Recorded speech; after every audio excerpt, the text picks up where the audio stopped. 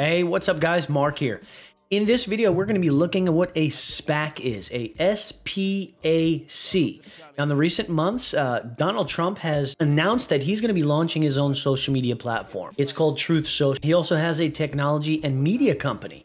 And his media company is going to be merging with a shell company or a SPAC. And we want to kind of dive in and look at what that definition is. It's called a special purpose acquisition company.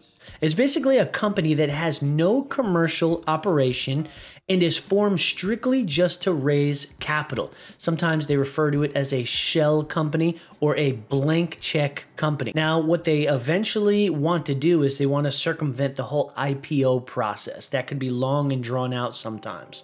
Now, these blank check companies have been around for decades. Their purpose has soared in the recent years, especially in 2020. There were 247 SPACs that were created with over $80 billion invested. Now, with these SPACs, a lot of times these investors will dump a whole bunch of money into these shell companies blindly. They won't even know what they're going to be getting into.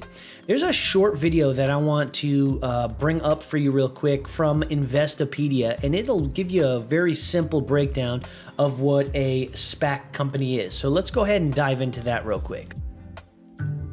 A special purpose acquisition company, or SPAC, is a shell company formed to raise capital through an initial public offering, or IPO, in order to acquire an existing company.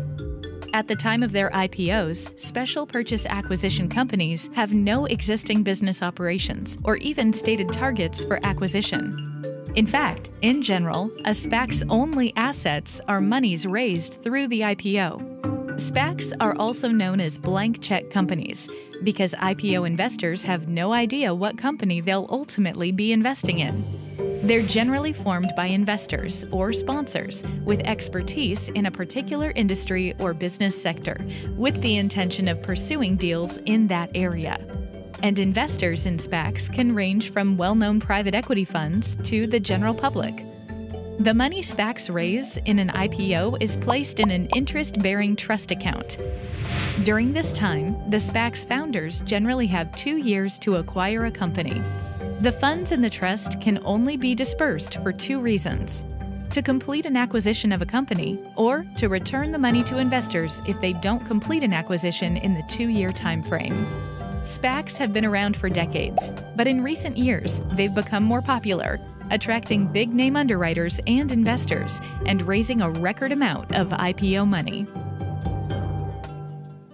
So there you have it, folks. Pretty interesting explanation of what a SPAC is, and not to be too redundant, but again, just to give you a quick summary, it's just a simple shell company, a blank check company that investors go ahead and dive into. They pump money into. That money sits in an interest-bearing account for usually around 2 years. If nothing happens or if no business is acquired by that 2-year time period, the investor gets all of their money back. Now, some of the risks of investing in a SPAC is, number one, they're investing blindly. They don't know what they're quite investing into.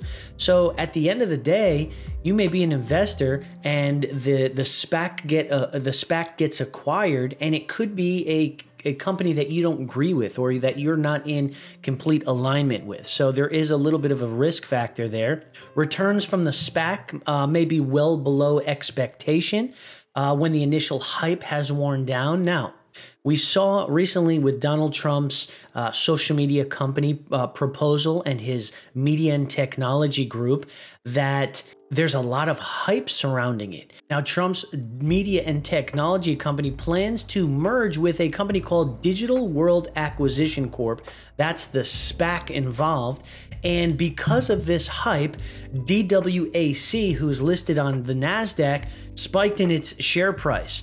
As a matter of fact, there was a point where that SPAC, DWAC, went up as high as $175 from $10. Now, traditionally, when a SPAC is introduced, you can buy shares for $10 a piece.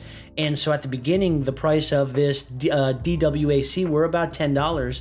And when the announcement of Trump's social media campaign and his new social media, his technology and his media company were introduced, man, people started diving in and started buying that SPAC, and the shares rose up as high as 165%. Now, again, some of the risk of investing in a SPAC is that after the hype dies off, that price or that valuation of the company could drop considerably after, after the frenzy is over. Because what happens is people buy into the FOMO. They don't want to miss it. The fear of missing out. They don't want to miss out, so they go ahead and buy. When they realize it's just a bunch of hype and they're on the hype train and that maybe this isn't going to go as well as they expected, they start to sell off, and that's how the price of those shares decrease considerably. Now, some of the best and well-known companies have become publicly listed by merging with SPACs, such as the sports and digital entertainment gaming company DraftKings, the aerospace and space technology company Virgin Galactic, energy storage innovator Quantum Space, and real estate platform Open Door Technologies have been some of the more major companies that have been acquired SPACs, and they allowed their shares and pieces of their company to be bought by big investors and small investors alike. You can even purchase SPACs on places like Robinhood or brokerage accounts that you can download on your phone, like Charles Schwab and E-Trade and apps like that. So guys, that is the video on what is a SPAC. If you did get any value out of this video, please go ahead and drop a like on this video. Click that little thumbs up button, make it turn white, and then that little subscribe button. Click that subscribe button, help this video, get out to more people, share it on your social media, do the things that you need to do that all the other YouTubers tell you to do on every one of their videos. You know exactly what to do. And please, more than anything, drop a comment down below if you agree with me, if you disagree with me, if this was your first time realizing or listening and hearing what a SPAC really is. Drop it down. Let's get a conversation going. I'd be happy to answer any questions that you have. And until the next video, guys, live loud, love harder, and learn to be a better you. We'll see you in the next one.